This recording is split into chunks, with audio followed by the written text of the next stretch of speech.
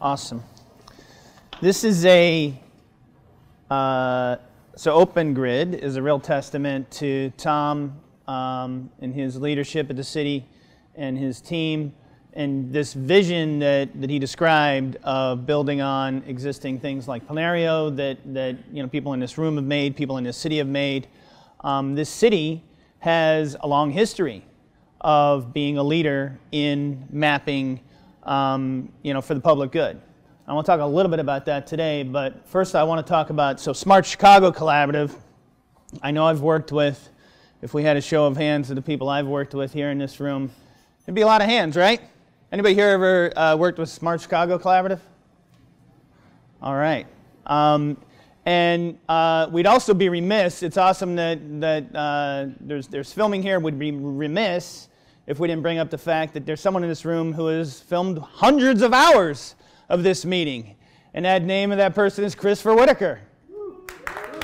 When we, 3-4 years ago, bought him a junky webcam and sent him over here to do that. So we have hundreds of hours on the Smart Chicago Collaborative YouTube website of incredible meetings that have happened in this really great Chi-Hack night. So one thing that at Smart Chicago Collaborative, we're a civic tech organization that is pretty comprehensive and kind of different than most that we've seen. We focus on access to the internet because we think that's at the core of everything. You can make all the maps you want, all the technology you want, shove it out into the world, and if nobody has an internet access, nobody will be able to do anything with it.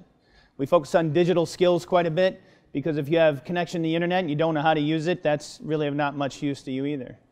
So it's access skills and then data, projects like this that we really care about. So we have a software philosophy, and I really encourage everybody here to develop your own software philosophy. Why do you make software, and how do you make it, and what is your underlying philosophy for the creation of software? And our software philosophy is that we create the smallest amount of software. We believe in making the smallest amount of software to be useful to the largest amount of people and connecting residents to their government, their institutions, and each other. And this is a great example of that. At Smart Chicago, when Tom was talking about the service layer, that's all we did. We helped them think about it. We created that service layer with a vendor by the name of U-Turn Data Solutions that does great stuff. They handle all of our Amazon Web Services stuff. We have for years offered free hosting on Amazon Web Service for lots of people. Anybody here have ever used the Amazon Web Hosting? Wow, really?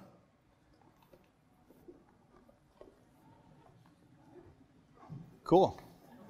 So I've never met some of you that what's the site that you have? Oh, no, I mean on Smart Chicago. I meant on the Smart Chicago thing. For free.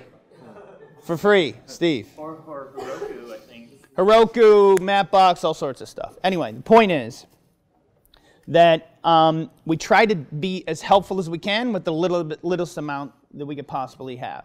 And that's what we did. We really didn't do all that much. It was the incredibly great work of Plenario, the incredibly solid conceptual model that Tom and his team came up with, and the great work of WindyGrid and the city contractors that worked on WindyGrid. So we just did a little. We took that existing work, we're expanding the field with new civic tech developers, with companies that are already in the field but don't know about this particular field, improving on existing work. I mean, once people start whacking up against your website, there might be some problems that you'll learn. That's a normal tech project. We certainly found that in Plenario, and certainly found that in a lot of the things that we're trying to work on, and just proving the value. Before I hand it back over to Tom, I just wanted to talk some history and perspective. As I said, Chicago has a great history of creating map-based websites that seek to show you for situational awareness. Going back at least to the Chicago Police Department ClearPath website that was launched in 1996 on Windows 95. You could go into a police station and go to a terminal and use a Windows 95 machine and look up dots on a map. and Adrian Hollivati. Adrian Hollivati in May 2005. Everybody ever seen chicagocrime.org? So yeah, chicagocrime.org right here in Chicago, before there was ever a Google Maps API. My colleague, Adrian Hollivati, created chicagocrime.org. Again, taking the incredible work of government employees, government technologists that did all that ClearPath stuff, right? And of course, now we look at ClearPath, we like to laugh at it, and we like to think that it's, you know, an ancient beast. It is the basis upon which all of this is going on. It's really important to remember our history here in Chicago. That stuff is incredibly important. And then I started a project called Chicago Works for You. That was in 2005 for the previous mayor. There used to be another mayor. Did you know that? In Chicago, there used to be a different mayor. It's crazy. It's good to remember these things. Just to say these things out loud sometimes, you know? So we had another mayor in May 2005, and I was a technologist, and I created this project called Chicago Works for You. It looks pretty similar, right? Just dots on a map, took building permits, stuff like that. It was scrapped. It never got launched. But that's life. So, and then I hooked up with my friend Adrian Hollivati, and we started with some others. Everyblock. If anybody's ever seen everyblock.com, it was a website in 2007 to 2008 that pulled together local news and public information. Again, dots on a map. Same kind of stuff. And it turns out, so the last thing I want to leave you with is, at Smart Chicago, the more work I do, the more technology I make, the more people I interact with, the more crap I try to do to help let technology make lives better here in Chicago, for the 1.9 million of them that aren't in this room, the more I do that, the more I find it's the basic digital skills that really matters. And going out and finding those people and finding out what it is that they need.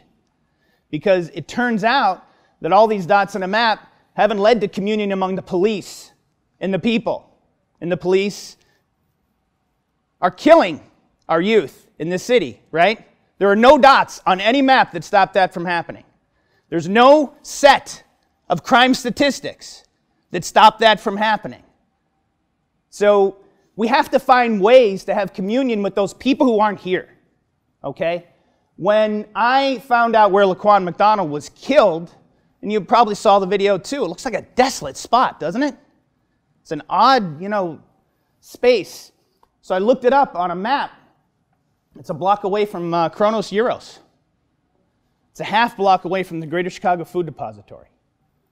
It's right in front of a place called Focal Point Lighting. It employs 400 Chicagoans. It's actually a vigorous place in this city, Archer Heights, full of economic development.